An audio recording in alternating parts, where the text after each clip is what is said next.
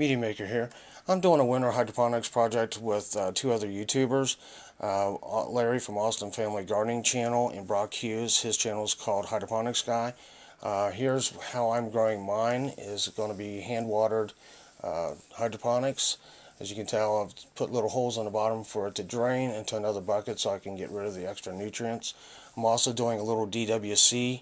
Larry's doing a large version of this, but I decided to take another plant and see what I could do with it and try to get some runners off of it. Down where I was growing it, the nutrient temperature got well below 60 degrees and I developed root rot. And after that was taken care of, all my plants developed spider mites, and they did a really bad number to all my plants. So I at least decided to try to get out a 100 millimeter macro lens and see if I could film them.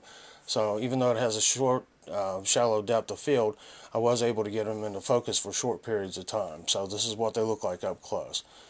Here's Brock's channel and Larry's channel. I'll put links to at least one of their gardening videos or playlist if they've made that up. So go ahead and check those out. They're really nice channels.